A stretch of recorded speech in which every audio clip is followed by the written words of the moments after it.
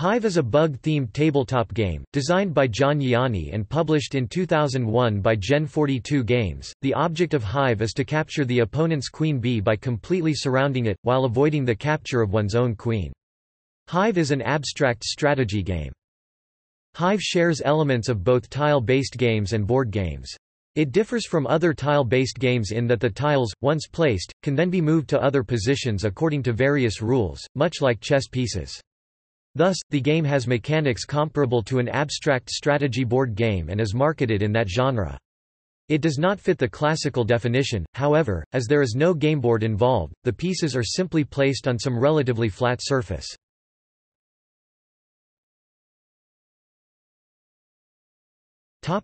Composition. The game uses hexagonal tiles to represent the various contents of the hive. The original 2 editions used wooden tiles with full-color illustrations on blue and silver stickers to represent the units, but the current 3rd edition has been published using black and almond phenolic resin bakelite tiles with single-color painted etchings. There are 22 pieces in total making up a hive set, with 11 pieces per player, each representing a creature and a different means of moving. The colors listed are for the 3rd edition of the game. The 1st and 2nd used full-color drawings. 1 queen bee, yellow gold. 2 spiders, brown. 2 beetles, purple. 3 grasshoppers, green. 3 soldier ants, blue. In addition, 1 or more of the expansion pieces may be optionally added to the game. 1 mosquito, gray. 1 ladybug, red. 1 pill bug, cyan. In addition, the game is packaged with a travel bag, a black drawstring bag for older editions, a nylon zippered case for the current version to make the game more portable. Given the durability of the tiles and the lack of a board, the game is marketed as a go anywhere game that simply needs a relatively flat surface on which to place pieces. In 2011, the publisher released a carbon edition of Hive, with a monochrome design of black creatures on white pieces and white creatures on black pieces. Tiles for the mosquito and ladybug expansions are included in this set. In 2012, the publisher released a lower-priced pocket edition of Hive. The pieces are smaller versions of the colored bakelite tiles, and include the mosquito and ladybug expansions. The game is sold with an orange drawstring bag for storage.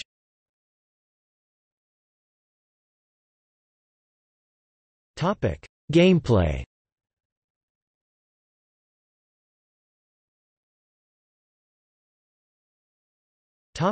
Setup and placement.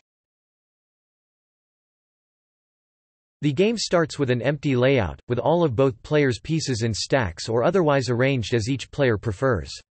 It confers little or no advantage to conceal the faces of unplaced pieces. Both players have perfect information about the state of the game, and thus by process of elimination any piece not on the board is yet to be played. The official rules do not specify that a specific player color begins, either white similar to chess or black similar to Go may play first, and players may alternate first turn between games without swapping pieces. On each turn, a player may place a new piece from their supply, or, if their queen bee has been placed, move a piece according to its function. A new piece, when placed, must be adjacent to only the player's pieces, it cannot touch any of the opposing player's pieces.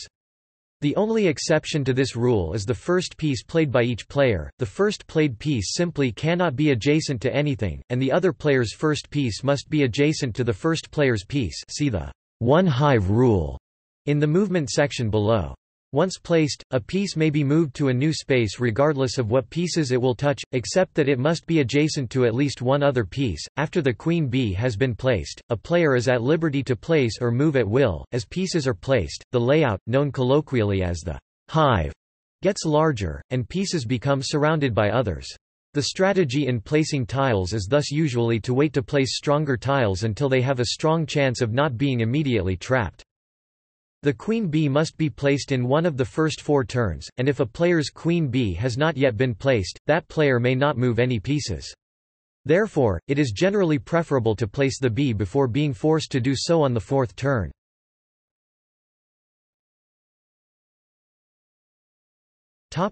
Movement.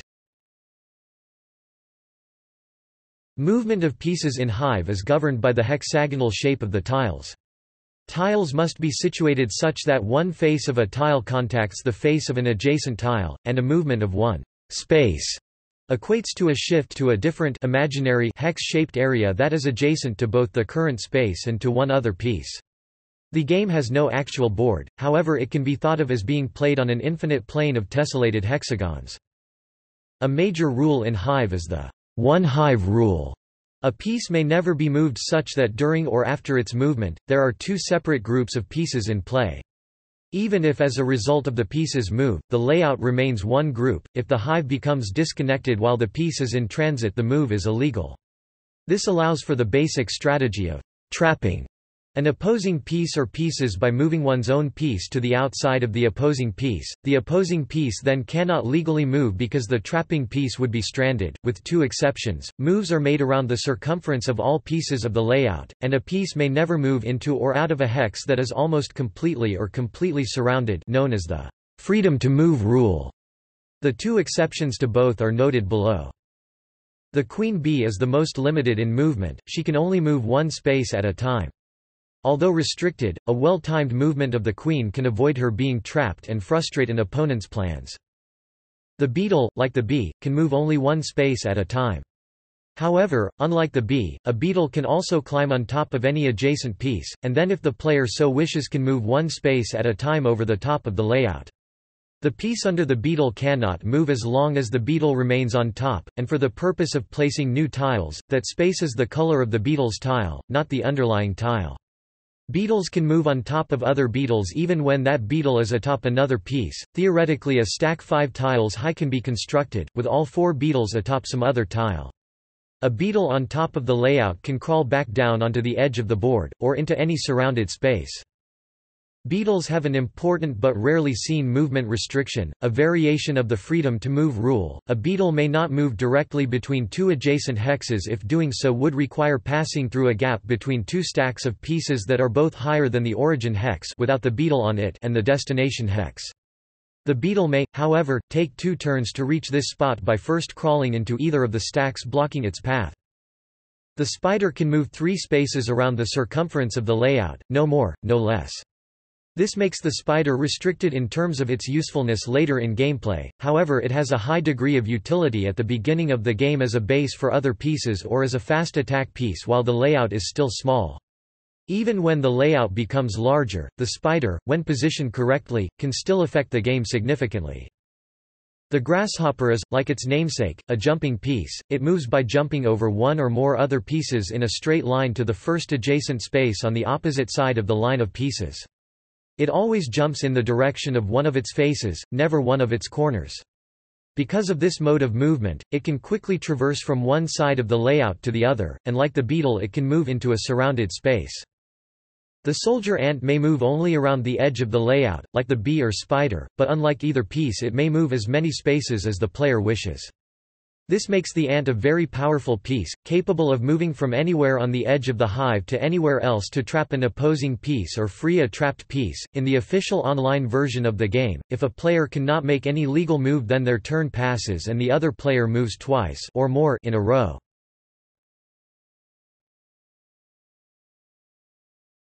Topic: Endgame. The game ends when a queen bee is captured by surrounding it on all 6 sides by either player's pieces, and the player whose queen bee is surrounded loses the game. The game is a draw if a move results in the simultaneous surrounding of both queen bees, or in a situation where each player's best move for a turn leads to an endless cyclical repetition of a series of moves. This situation is known as stalemate.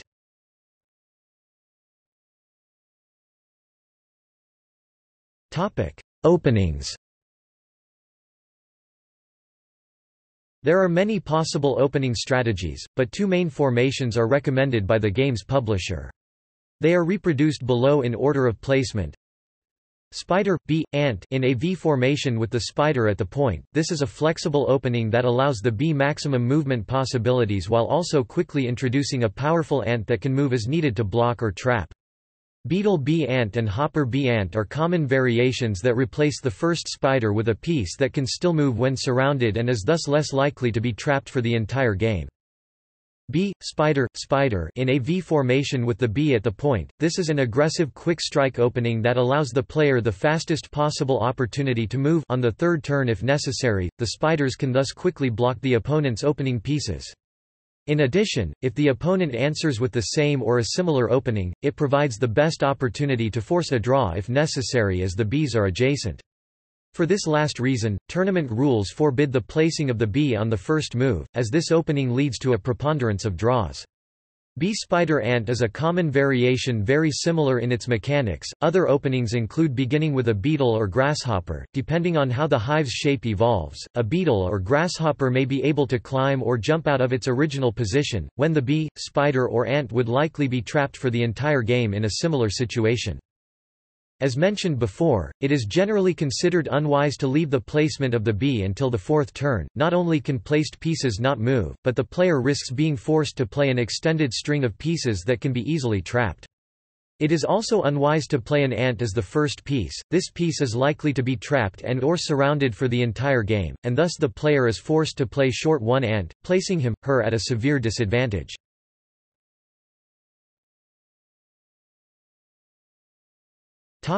Expansions. In 2007, a promotional expansion was released that consisted of a new mosquito piece for each player. This game piece can be added to each player's supply before the game begins. The mosquito acts as a sort of wild card piece. Once played, the mosquito takes on the characteristics of any other piece it touches at the time, so that its movement and abilities change during the course of the game. For instance, if a mosquito is located adjacent to a grasshopper and an ant, it can either jump over a line of pieces as the grasshopper moves, or move around the circumference of the hive as an ant. That move may place it adjacent to a beetle, spider and the queen bee. If it moves again, it can do so as any of those three. The only exception to this rule is that if it is moved on top of the hive as a beetle moves, it retains the abilities of a beetle until it moves down off of the hive again. In 2010, a Ladybug expansion was announced. It was presented at Essen 2010. The Ladybug moves 3 spaces, 2 on top of the hive, then 1 down. It must move exactly 2 on top of the hive and then move 1 down on its last move. It may not move around the outside of the hive and may not end its movement on top of the hive. This expansion was released in early 2011, first on electronic versions of the game for iPhone and on the Hive website, then as part of the Hive Carbon Edition, and finally as an expansion set for the 3rd edition Bakelite set. In January 2013, the Pillbug was announced as a possible expansion piece, and has been added to the game. It was designed as a defensive piece, to counteract the other 2 offensive expansions and to give the second player a bit of an advantage. The Pillbug moves exactly like a queen. In addition, the Pillbug has the special ability, in lieu of moving, to pick up and move another bug of either color.